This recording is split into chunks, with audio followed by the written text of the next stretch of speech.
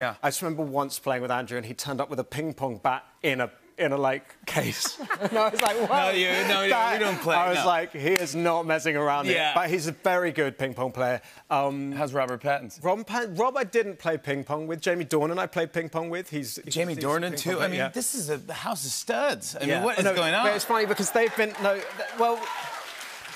There was this thing I read the other day because Jamie and Rob have been promoting things recently. They were being asked about this, and I read something about like how Jamie was sort of bemoaning the fact like, how stressful it was going to a club with Rob because everyone would look at Rob and no one would look at him. I was like, dude, you're Jamie. Try being me, man. He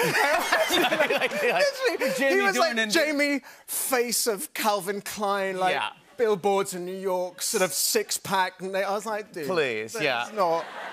Give me a break. Cry me a river.